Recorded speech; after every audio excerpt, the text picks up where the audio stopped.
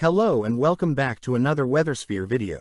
As the days get shorter and the temperatures continue to drop, many people including myself are wondering what the winter season may hold for America this year. In this video, we'll dive into the latest forecasts and trends to give you a comprehensive overview of the upcoming winter season, so let's get into it. Of course, before I get into the forecasts, we need to know what factors will be in play over the course of the winter. The biggest and most important of these is the ENSO, or El Niño Southern Oscillation. This has two main phases, El Niño and La Niña, which respectively feature warmer or cooler ocean temperatures in the Pacific Ocean. These phases have widespread impacts on the weather that America gets during every season, especially winter. For this winter season, we are expected to be in the La Niña phase, though it will be weak. A majority of the models used to predict the ENSO phase say that we will likely see a neutral or weak La Niña during the winter months, which is seen as they dip below the zero line. A typical winter-time La Niña pattern features colder and wetter conditions across much of the northern tier, focused especially in the northwest, and warmer but drier weather in much of the south, while in El Niño, the south is wet and cooler than normal, while the north may be dry and warmer than normal. The polar jet stream tends to be more variable and lurks further south during a La Niña, which can lead to more numerous and more severe cold outbreaks in America. This was seen recently in February of 2021 across much of the country, where a major cold blast sent temperatures more than 50 degrees below average in spots, breaking many weather records for more than 10 states. The cold also brought significant snowfall from the Sierra and Cascades to the Texas Gulf Coast to the northeast. We likely will not see another outbreak of cold this extreme during the upcoming winter, but a La Niña makes similar, weaker Arctic blasts more likely to happen. Next, we'll get into what past winters can tell us about this upcoming season. This is an analog map showing the temperature anomalies across a selection of years, and the years used had a weak La Niña during the winter season, which is what we expect this winter. The time frame goes from November to March, and as you can see, a vast majority of the western and northern United States were cooler than average in such years, with warmer than average conditions in the deep south. Again, this does not mean that the upcoming winter will be exactly like this, but this helps point to what may happen. Precipitation-wise, the northwest, southeast, and mid-Atlantic saw drier than average conditions, while parts of the Great Lakes and southwest saw wetter than average conditions. Interestingly, this is somewhat different than what many forecast models are predicting for the season. Now, here is a map showing the average snowfall during a La Niña winter. As can be seen, much of the northern tier tends to experience more snow than in a normal winter, especially so across the mountainous west and lake effect areas of the northeast. Unfortunately for snow lovers, a majority of the southwest, Appalachians, and mid-Atlantic see less snowfall than normal in La Niña winters, especially so in the mid-Atlantic. Areas like southern New England, the southeast, and the Midwest have equal chances of seeing above or below average snowfall. Lastly, before the models, here is what the National Weather Service is forecasting for this winter. They say the Northwest has the best chance of seeing below average temperatures, while much of the South and East is likely to see warmer than average temps. They also call for wetter than normal conditions in the Northwest, Great Lakes, and Ohio Valley, and drier than average conditions across the southern U.S.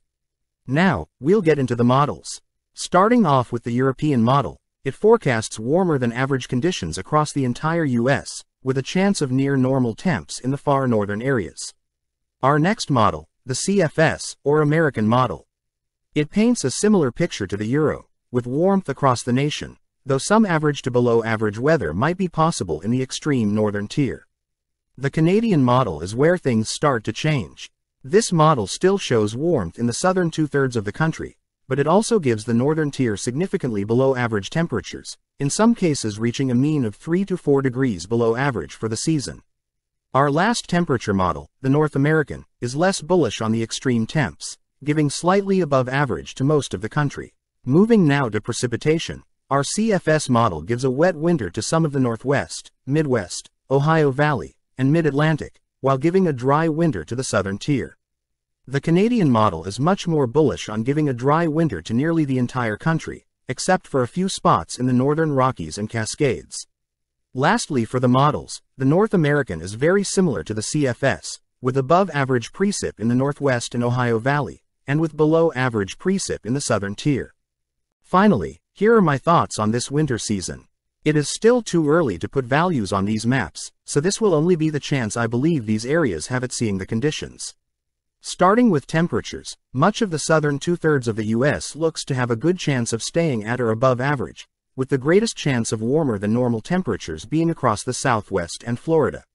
The best chance of below average temperatures looks to stay well north into the northern Great Plains and Rockies, where the polar jet stream will stay fairly active throughout the winter. In terms of precipitation, most of the southern tier also looks to stay drier than average. With an active polar jet and less active subtropical jet, storms will tend to go north of these areas, leading to less rainfall than normal. The Northwest, Ohio Valley, and New England look to have the best chance of seeing above normal precipitation. Once again, an active polar jet stream tends to bring many storms into this area, leading to increased rainfall probabilities and heavy mountain snow. There also looks to be an increased likelihood of strong storms that track across the Great Lakes this winter, which would bring considerable rainfall to the Ohio Valley and Northeast. Moving on to snowfall, the Northwest once again looks to have the best chance of above-average snowfall, with a frequent storm track and near to slightly below average temperatures. The Cascades and Northern Rockies may do especially well this winter, assuming nothing major changes in the outlook. The northern Great Lakes, northern Plains, and northern New England all have decent chances at above-normal snowfall as well, with an active storm track and average to below-average temps. The lake-effect snow regions of New York may also see a few major events early in the season if conditions play out, so keep an eye out there. Now, unfortunately for snow lovers in the Mid-Atlantic, Appalachians, Southwest, and Southern Plains, conditions do not look favorable for these areas to see a lot of snowfall this year, with warm temperatures and an unfavorable storm track leading to more rain than snow in the Mid-Atlantic, and multiple dry spells in the Southwest. Of course, this does not mean you won't see any snow, but your chances of seeing average or above average snowfall is lower than in a normal year. Last but not least, here is my early outlook for the upcoming winter season. Starting off in the Northwest, this area looks to stay very wet and snowy during the winter. With an active polar jet stream, frequent storms will pummel this region, leading to above-average precipitation in many places. The northern plains and northern Great Lakes have the best chance of seeing brutal cold and above-average snowfall this year outside of the Cascades and northern Rockies. The active polar jet will bring frequent clippers and Arctic blasts to this region, with a few warmer and drier spells in between. The gray area in the Midwest and Ohio Valley has equal chances of being warmer and drier or cooler and wetter this winter. This zone is kind of sandwiched between the cool and wet to the north and the warm and dry to the south, so you'll see your fair share of both. Northern New England looks to be snowier than average, with near-average temperatures and a somewhat active storm track. The lake-effect regions could also see a few major events this winter, especially early in the season. Of course, if northern New England sees a lot of snow, southern New England will get action too, though in this case, it looks to be more rain than snow. Frequent clippers and Great Lakes cutters should bring a lot of precipitation to this area, though it won't all be snow.